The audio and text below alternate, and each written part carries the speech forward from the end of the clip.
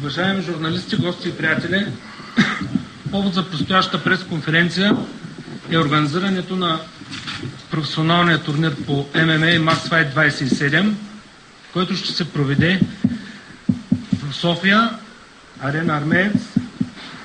За първи път ще ползваме тази голяма зала, което е голямо предизвикателство и за нас като организатори. Залата е с капацитет 13 000 места и 1000 човека в VIP сектора около ринга. Основната среща на вечерта ще бъде Любо Симеонов, гребеца, който ще се изправи срещу Уест Симс от Съединените щати. Уест Симс е със статистика 23 победи и 12 загуби в ММА, играе в най-големите вериги в света, има отлична игра в стойка и на земя. Той е висок 206 см и тежи 126 кг. Да ви представя участниците в пресконференцията: Росен Димитров, близнака, Любо Симеонов, гребеца, Никола Дипчиков, хубавеца, и Диан Копалски. Това току-що си го измислях. Това е... Това е ирония, Божи.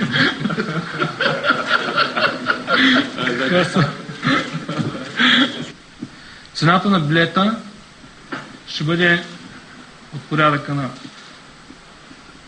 15-20 лева максимум.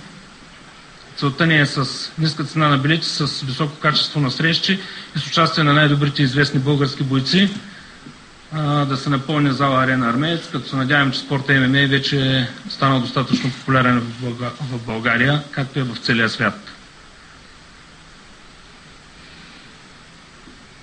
Общо колко срещи ще се изиграят сега на MAXFIGHT-27? 9 или 10. 9 или 10. Като 4 от тях са старта на Гранд При, които са в категория 93 кг.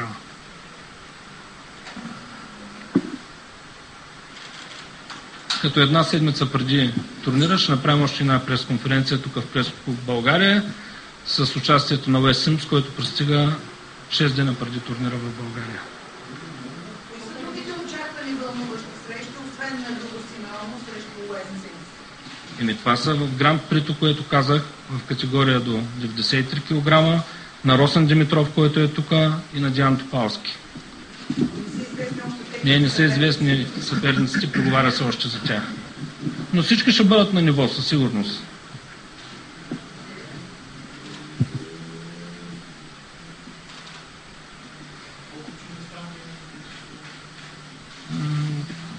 Три или 4. Да, очаквам потвърждение, затова не ги обявявам. В процес на преговори сме за някои от срещите. А освен началото на битката за шампионския пояс, има ли предвиден някакъв награден фонд на турнира? Това са професионални турнири и всичките са с награден фонд. Да, нещо да ни кажете? Няма как да ви кажа, понеже със всеки боец се преговаря индивидуално. Тоест не е да кажеш някой играе всеки за 1000 лева, а друг за 500 лева. Колко ще бъде наградния фонд? Много.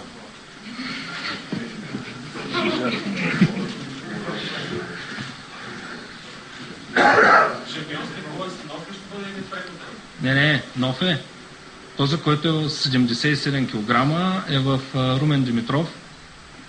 Той е носител на шампионския пояс. Сега ще бъде определен в 93 кг категория и като от следващите турнири ще започне определен на шампионски пояс на MAXFIGHT във всяка категория. И след това, както на Запад, ще има претендентски мачове за титла, защита на титла и така.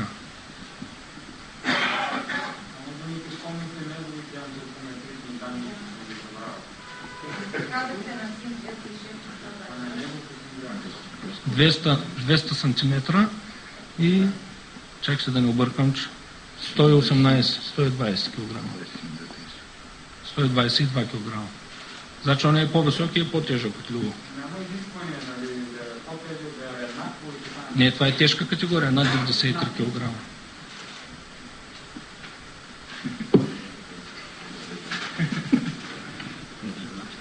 Ето на Никола му излезе пряко от днес. Той само за днес.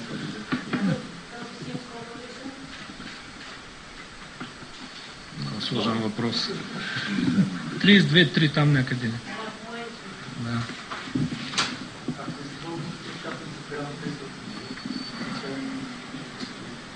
Ами точно не мога да ви ги кажа, но Камен Георгиев ще участва със сигурност. Емил Захариев потвърди от Русе и той ще участва. Никола Дипчиков. Иван Русев от Варна. И има около 5-6 кандидатури, от които трябва да изберем най-добрите, за да може в това гранд при да е на ниво и всички противници да бъдат равностойни.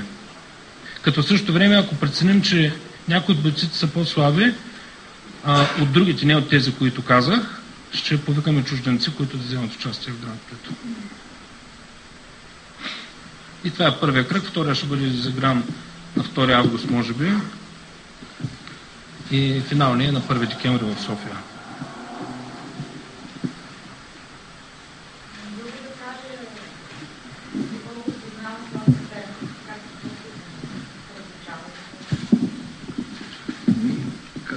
Не го разлучавам, защото няма никаква информация за него. В нея има само като статистика. В Википедия, в други сайтове. Има 2 или 3 мача, от които не може да се прецени за какво става въпрос. Аз съм готов. Ще се готвя както съм се готвил до сега и ще видим.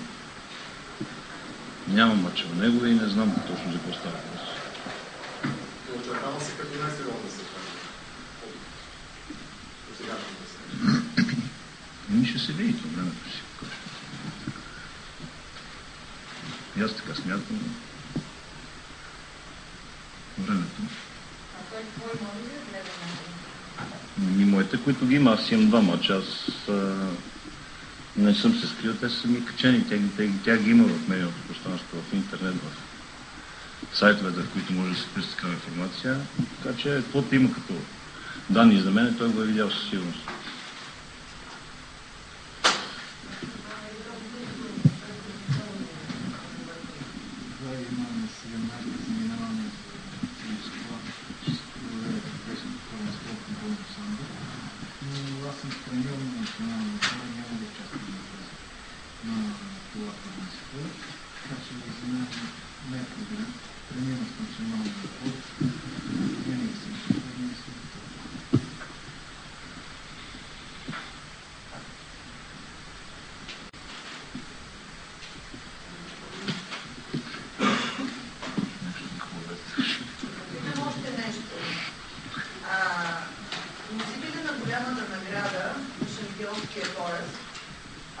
Получава ли някакво предимство за следващия състезателен сезон? Как предимство? Той, който е носител, никакво организатор ще го каним, защото е шампион, да. След това той ще трябва да се защитава титлата срещу претенденти, така че му са гарантирани участията за следващата година. Билетите ще ги пуснем в продажба понеделник. Сега, който идва, ще се продават в...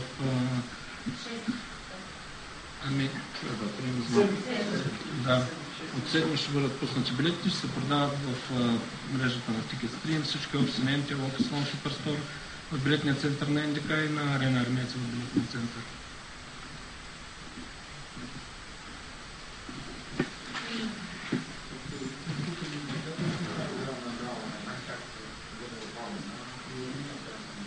Имаме, да, вече имаме идея как ще е оформена. С много голяма пътека за излизане ще бъде долу. Тя е огромна залата.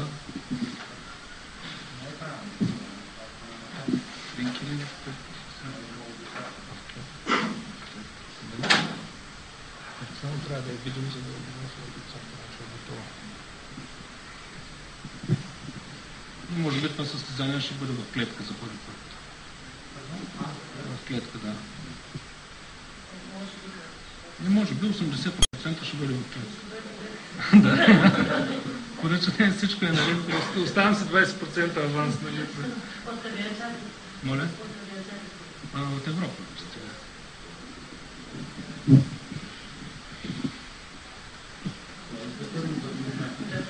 Да, за първи път.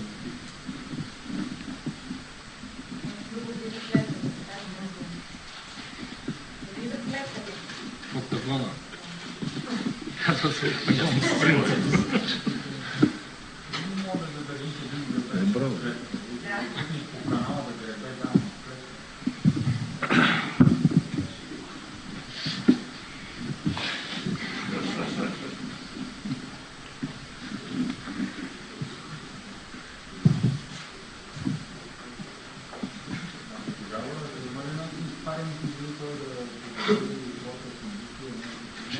открита тренировка, която ще е за медиите, открита тренировка, на която ще бъдете поканени на всички, ще обявим. Това ще бъде от порядъка на 5-6 дена преди турнира. Началото на юни. Ще се разбере. Ще го обявим, да.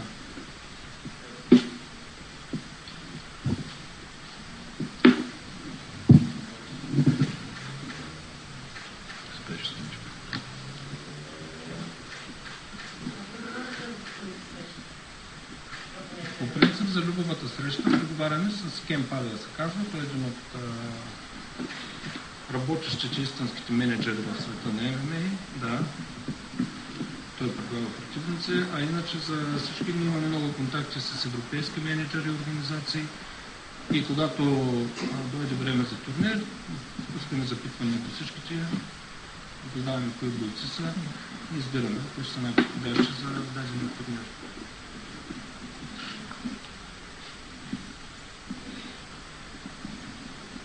Матчмейкъра на MAXFIGHT се казва Андрей Генуров. Там отзад стои, не иска да се показва много. Да. Ето дори не чуна, го казахме.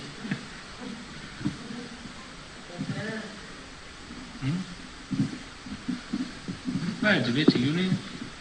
Арена Армеец. Билети се продават от понеделник. Някакви въпроси, ако имате други.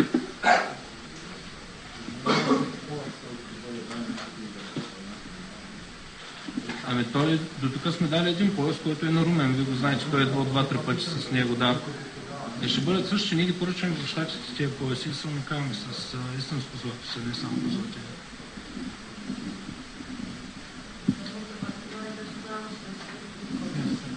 Седем. Да. Сега на 9-3, да.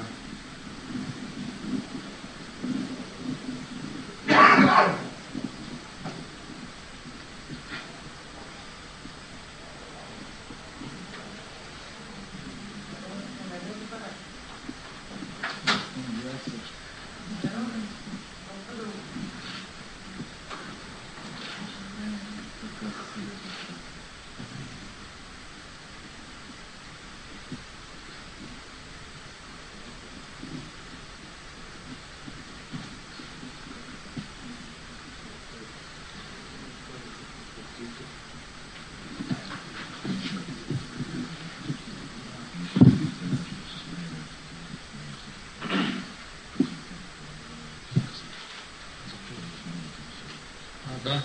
Нека да кажа нещо, което първоначално Любо трябваше да играе срещу Тим Силвия, който е бив шампион на UFC.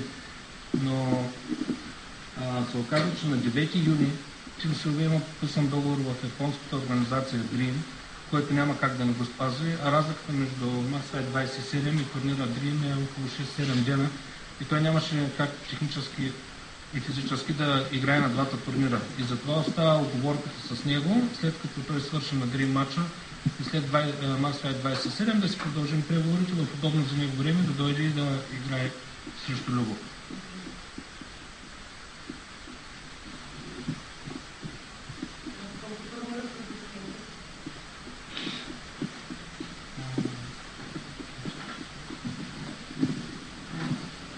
Четири, да.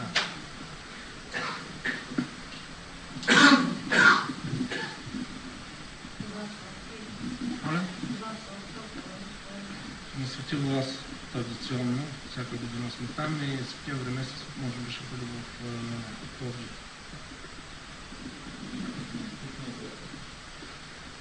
Не на античния, на закрито. Веднъж правихме на античния, заваля дъс, а в края на септември малко рисково става за открито.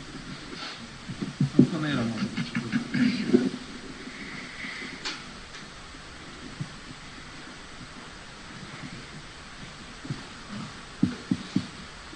Ако нямате други въпроси, благодаря ви за вниманието. Едното е как сме на фона на световния ежедневие. И друго как се вижда поне за година времето. Най-интересен е като най-тежка категория. Как се вижда за крайна сметка излиза, че игра по един мач на година. Новината тук не е само моя. Нямаше гари, в които аз може да участвам в България, става въпрос. Тук човек трябва да тръгне от някъде. Аз имам два мача, не мога да претендирам да се бия. Аз мога да искам да се бия с световни шампиони, но в крайна сметка никой не те взима на сериозно. В такъв случай трябва да покажеш първо качество, трябва да покажеш мачове. Аз искам да играем, в крайна сметка и те имат ограничени бюджети, не могат да докарат хората, които искат да играят, с които искаме да играем, всъщност те искат сериозно финансиране, искат пари за това нещо. За да се докара сериозен състезател, трябва да има и бюджет, крайна сметка. Тук всичко няма частни начала, това се плаща от федерацията, никой друг не помага за това нещо. И всичко се случва по-бавно. Нямаше гали, ето сега има гала, аз съм бях готов още от септември миналата година да играя. Остана за декември, промениха го за януари, за март. Някакви нещо не се разбраха там, не знам какво се случва с тях и ето сега има гала, сега играем. Има гала след 2 месеца, пак ще играя. Има гала след още 2 месеца, пак ще играя. Жив и здраве съм, естествено, ако здравето не ме е предало нещо. И така, каквото ще си покаже времето, крайна сметка, аз не мога да давам някакви адекватни мнения като професионалист. Аз имам 2 мача, опитвам се да правя нещо, всеки има право да опитвам. Това, че ме харесват хората, вече е друга тема. Значи имам качества и правим каквото можем тук нататък. Каквото стане.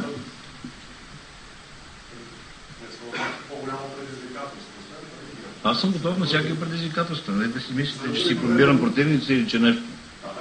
Аз нямам притеснения, дори да загубя, това си е спорт, крайна сметка. Аз съм го казал не един път.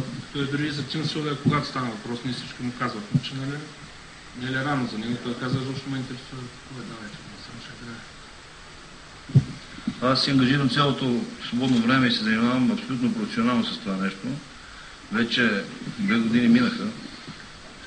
Близо 2 години и половина. Аз цял живот съм тренирал, но конкретно с това се занимавам супер професионално и си отделям цялото внимание за това нещо. Правих лагери в чужбина, тренирал съм с хора на съвсем друго ниво. Мисля, че ако вървим в тази посока, ще направим интересни неща. Всичко си покаже времето, късметата, ако имаме. Знае ли човек? Очаквате. Търпение, да, всичко. Ние, какво ни коства на нас?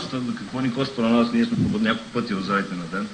Контузии, това всичко се лекува движение, не можеш да си позволиш да си легнеш, да си почиваш. Аз на море не съм ходил, всичко тренирам в режим, съм постоянно за този матч. Значи 2 пъти сменя датата за тази гала, аз 2 пъти съм във форма, 2 пъти се докарвам върху във форма. Това нещо не е лесно да се държиш постоянно във форма, дълго време. Ето момчета са тук състезатели, да видите, те също ще го кажат. Организма се изморява, има нужда от почивка.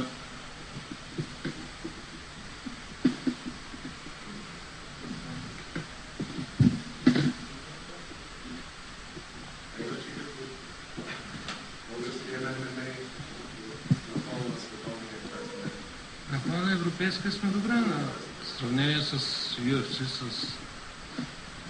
може да се прави с Страйков, с Белатор, с тези големи световни телевизии, които те развиват този спорт от 12 години. Щатите си щати.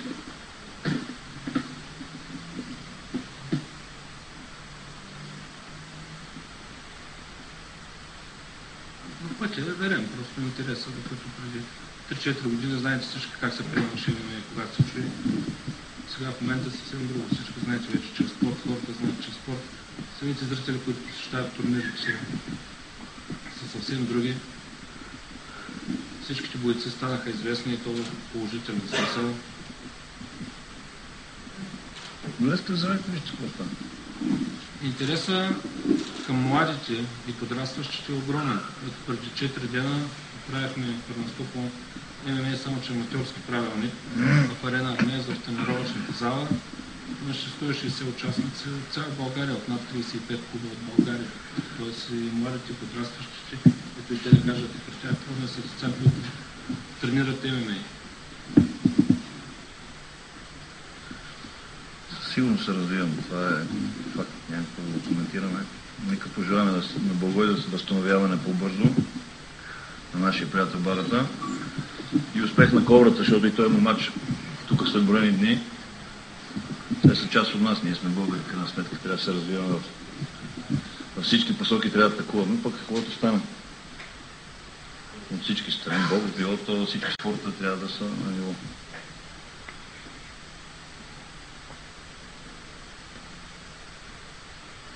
Благодаря за вниманието.